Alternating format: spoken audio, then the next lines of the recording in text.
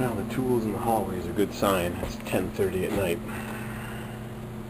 Maybe I'll just sleep here. Got a mattress in the box spring. But I had it totally... Wow, look at that.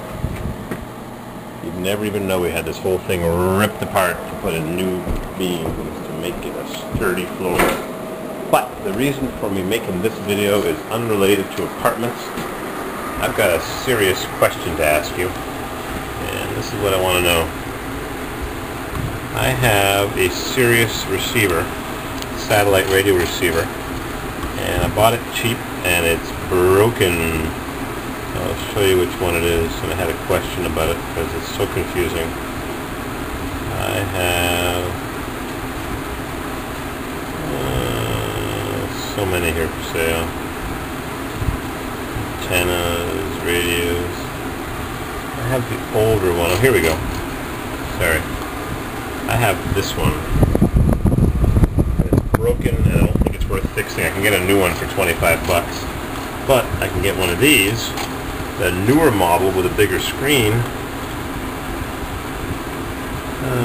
Brand new satellite antenna car truck, new, very fast shipping. What do we got?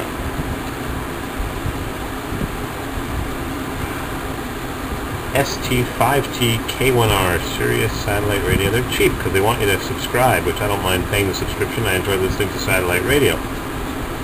But there's home kits, car kits. I already have a home kit and a car kit, but it's going to be junk. Sirius Snap. That one goes in the lighter plug. Car floor seat bolt mount.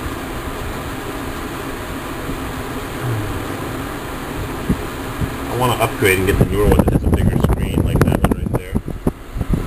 XD NX1V1. They're 30 bucks, 40 bucks. So many on eBay. Complete kit. Buy it now, 30 plus shipping. So I don't think it pays to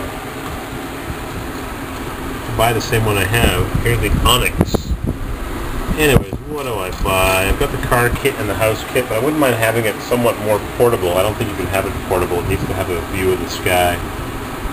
Skydock XMP13. Oh, this is too confusing. Stratus SV3, $30, one bid. There's so many. Which one do I buy?